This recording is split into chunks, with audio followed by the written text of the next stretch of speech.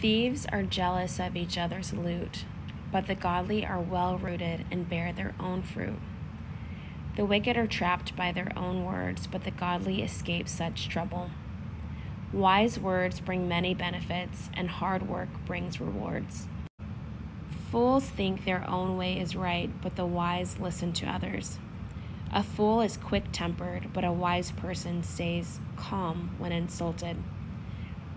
An honest witness tells the truth. A false witness tells lies.